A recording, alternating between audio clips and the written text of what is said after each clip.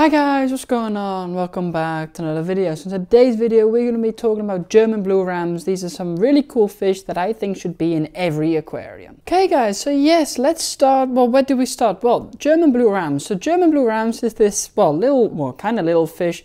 They get up to around about, it depends to be honest, but you know, around like 5, 6, 7 centimeters. It can go up to 10 centimeters in some instances. Especially the males will get a bit bigger, but we'll get to that in a little bit. But yeah, German blue rams, a lot of people would know them. They've also got some different, rams. There's all different names for them really. But yeah, I'm just going to use German blue rams. The short way to pronounce it is GBRs, so I might use that a bit throughout the video as well. But yeah, so this little fish, little, like I said, they're not little, but they are small, but not big, but I don't know if you get what I mean. Anyway, let's start with some care requirements for these guys. Let's start with tank size then, because tank size, I would say at least an 80 litre, which is at least like about a 20 gallon, you know, preferably a bit bigger. But something like a 20 to 30 gallon tank will be fine for that. And what you want to do is just, get the tank, get it all set up right,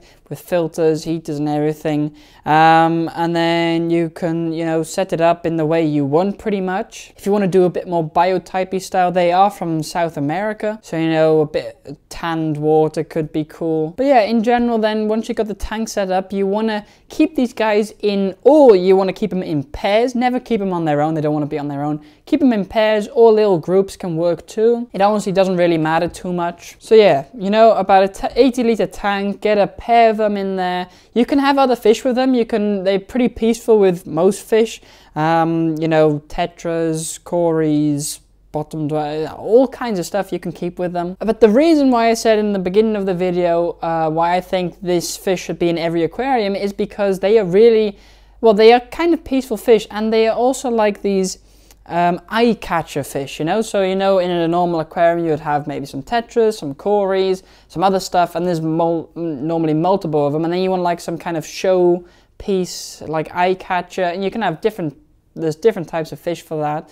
But I think German blue rams are really good, a good one for that purpose, because it really is just to get a pair of them. The pair you can put in the tank with all the other fish, and they'll do really good in there. And they just, an amazing little addition to every aquarium in my opinion. Now the thing is, you don't only have German blue rams, you've also got some golden rams, you've got electric blue rams, you've got all different color varieties, also like dark night rams and stuff like that, which is really cool. Care requirements are pretty much the same for all of them. It can differ a little bit, but pretty much it's all the same. Right, let's go over some water parameters then. So, the pH, they want, a bit more acidic, so around 6 to 7 will be fine for them.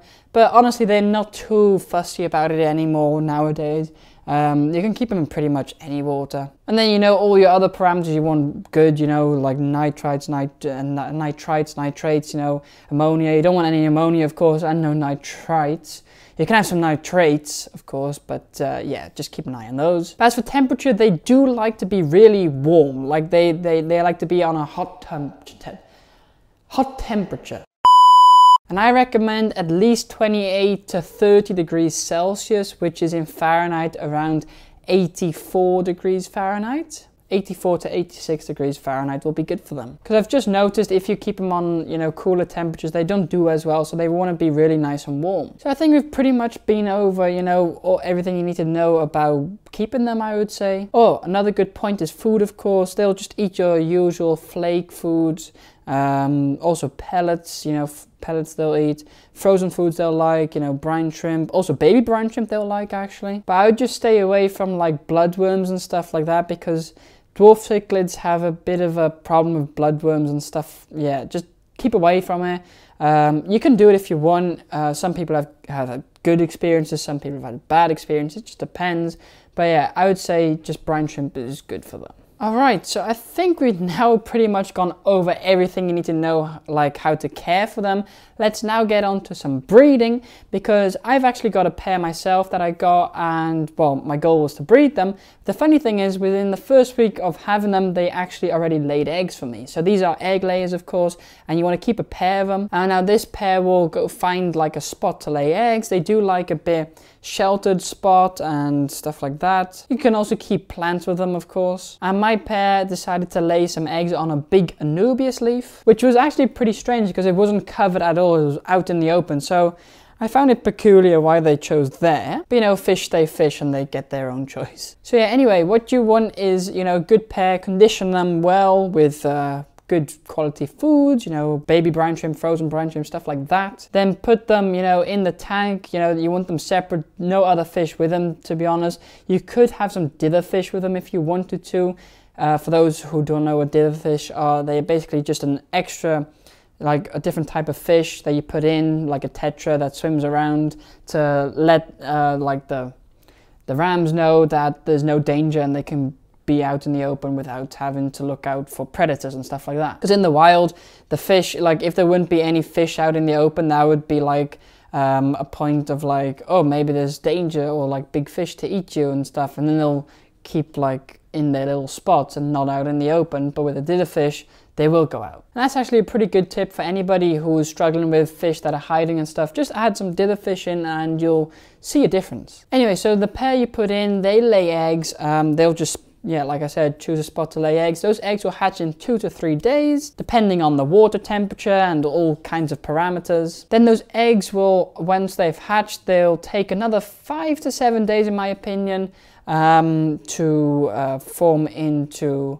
free swimmers, because once they hatch, they'll be wigglers. So let me explain that again. So the eggs are laid 2 to 3 days later, they are wigglers, and then 5 to 7 days later, they'll be free swimmers. Now, only at the point where they're free swimmers, you want to start feeding them. So yeah, once they're free swimming, you can feed them. And you can feed them, you know, baby brine shrimp and stuff like that. Also, tiny flake foods will do well. And yeah, just then, you know, you want to grow them up. Yeah, pretty much just, you know, grow them up as you would with any fish. Once they add like a sellable size, which is, you know, a couple of centimeters, you can start selling them, giving them away, or do whatever you want with them. Do note that if you're going to breed these guys, they can lay about 100 to 200 eggs a time, so you could be expecting quite a few babies, so be prepared for that. You know, you need space to grow these fish out, but that's the same with, like, you know, breeding any type of fish, to be honest. So yeah, definitely, you know, make sure of that and everything, but other than that, you should be totally fine. So and there you have it. Basically, you know, I've been over the care requirements and the breeding, and yeah, but pretty much everything like that. Now I'm gonna leave a video over here, which will be a video full on breeding these guys. If the video isn't out, because I need to see with like the timings, but if it isn't out yet, the video will be here later and whatever. Anyway, I hope you guys enjoyed today's video. If you did, don't forget to like and subscribe, and I'll see you guys next time.